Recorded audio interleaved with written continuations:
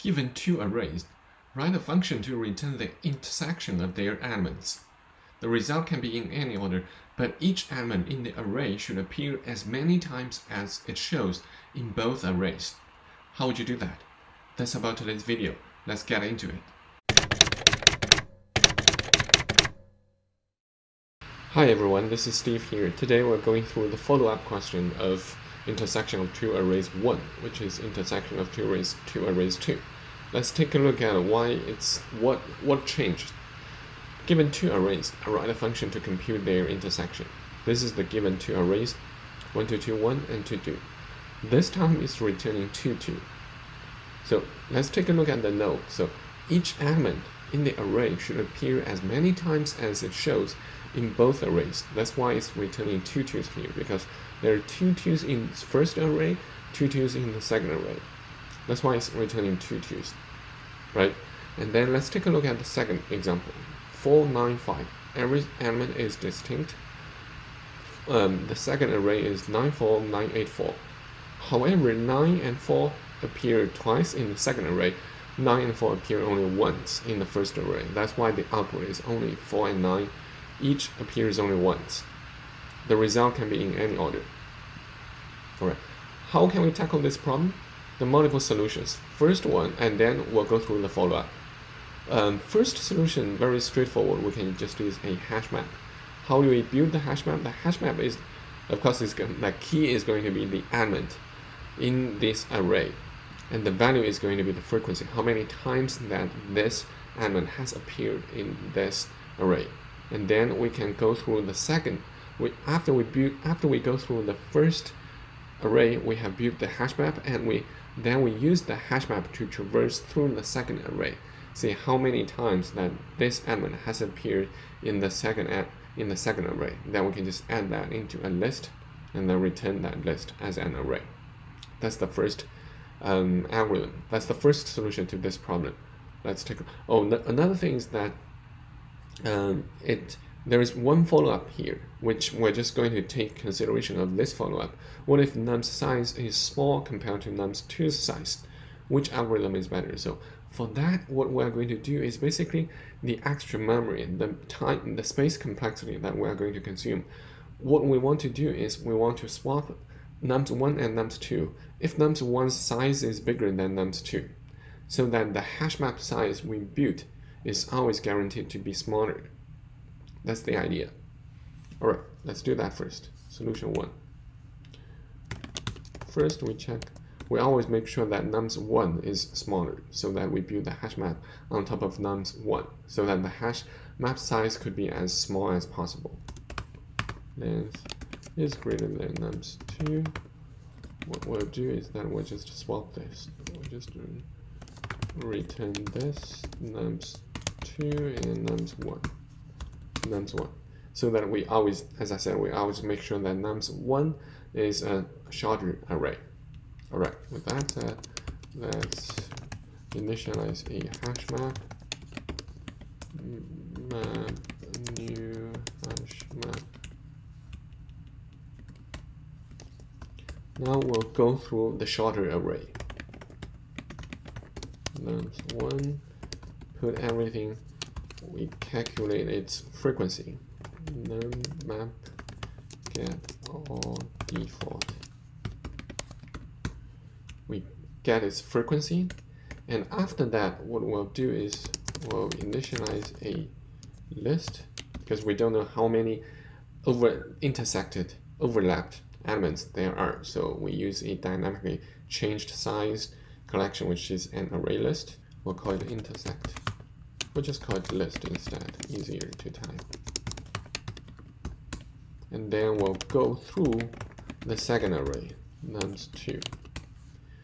We'll get the possible, there are two possible cases whether this element that we're reading from the second array, it doesn't exist as a key in the hash map. That's fine.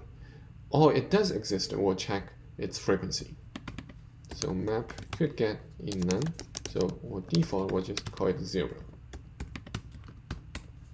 Only when count is greater than 0, what we'll do is that we can add this number into the list. And also we need to decrement the frequency count -1 into this.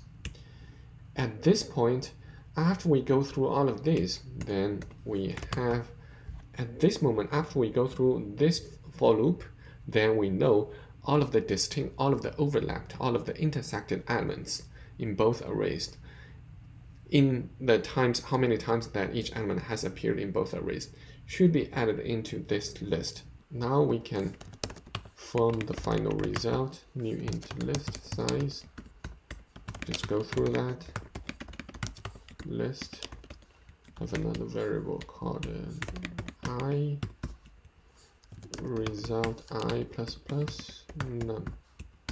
That's the final result that we can return. This is the algorithm. Now let's hit submit and see. It's not accepted. That is because output is 2. My output is 2. That's interesting. Let's take a look. From the beginning, we check the length and we construct the map. We get, oh, I'm missing this one here. That's where we need to increment by 1 so that we always know the frequency of every single element in the first array. And then we initialize a list. We try to find the frequency if it exists in the second array. Then we add into the list. We decrement the count, and then we assign into the final result. I believe that's going to work. Let's see. Still wrong. It's still wrong. Let's take a further look. Oh, I think this is really silly. This should be none. We try to get the none. That is the key. Then default value should be 0 here. Okay, and then +1. All right, let's submit again. All right, finally accepted. Now let's talk about the time complexity. Time complexity is going to be O m plus n. M stands for the length of the first array, n stands for the length of the second array, because anyway, we need to go through each of the two arrays once at least. That's the time complexity. Only once, actually. The space complexity is going to be the minimum of m or n, because remember here, we did the swap. Just in case, if the length of the first array is greater than the second array, we'll just swap it, so that we always build the hash map on top of the shorter array, so that the space complexity is going to be the minimum of the two lengths. That's the time and space complexity.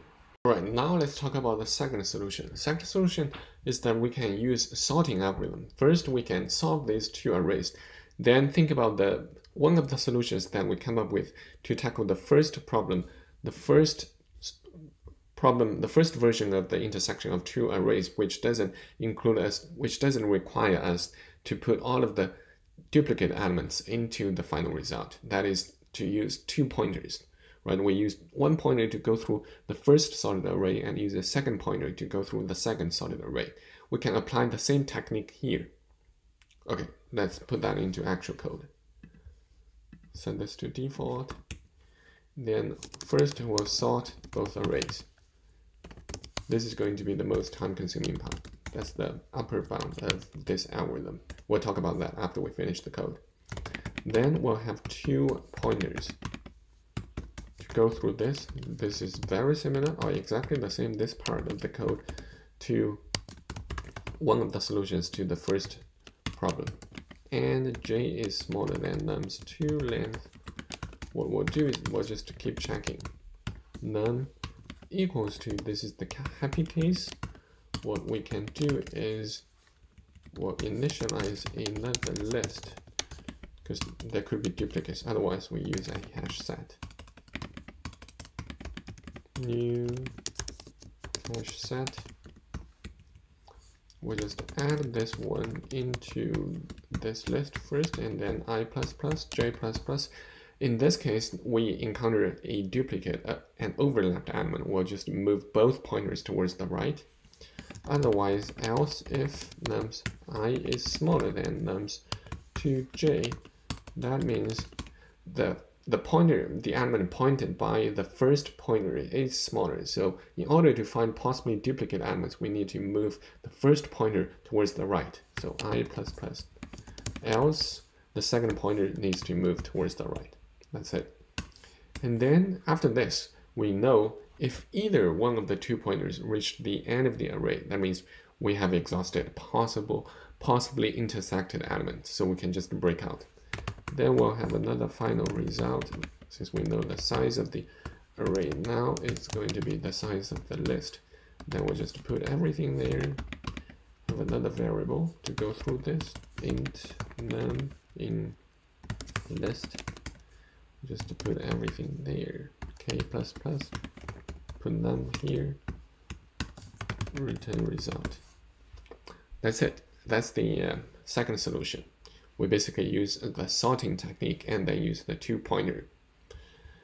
Now let's hit submit and see. Oh, not hash set. What am I thinking? Completely wrong. Array list. So silly. Submit. Yeah, accepted. It's slightly faster. Oh no, no big difference. Now let's talk about the time complexity and space complexity.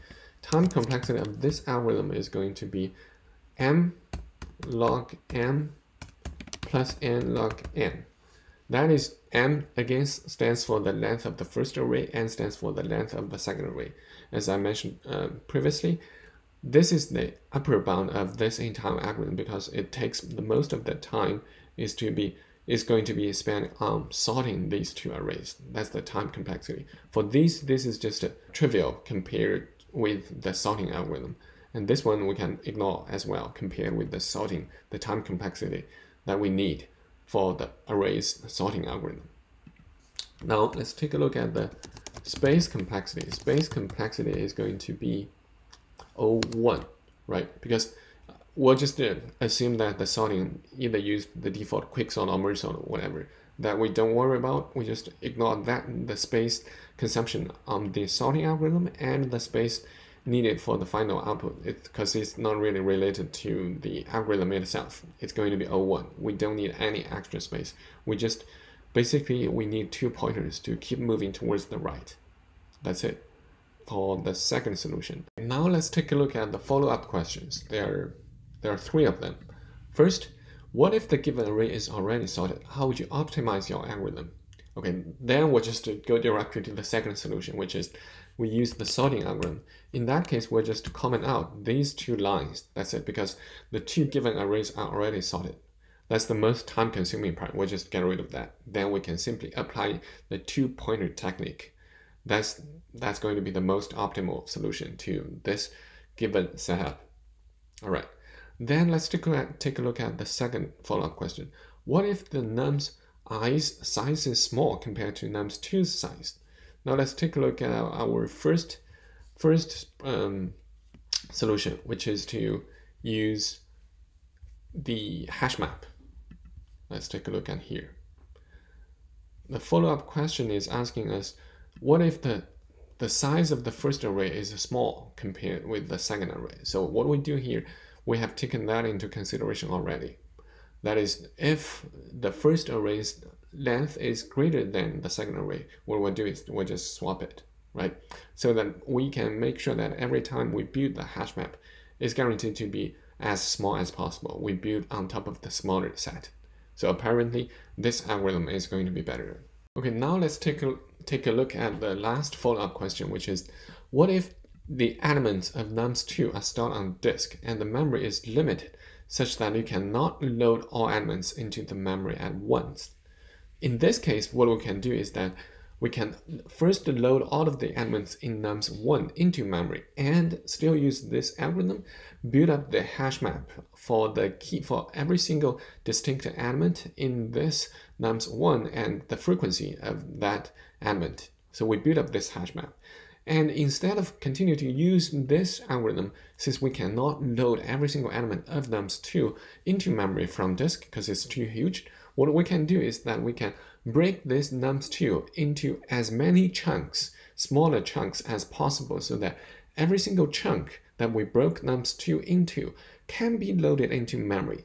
And then we'll just load every single small chunks into memory and continue to use this algorithm, right? Continue to use the first solution so that we can find all of the overlapped elements until we have looped through all of the smaller chunks that nums2 has been broken into. This is the solution to the follow-up question. I hope that all makes sense. If that does, please do me a favor and just destroy the like button, please. I'm going to appreciate it a lot. And subscribe to my channel so that each time when I publish a new video, you can get it immediately. Really appreciate it. Thank you so much. I'll see you guys in the next one.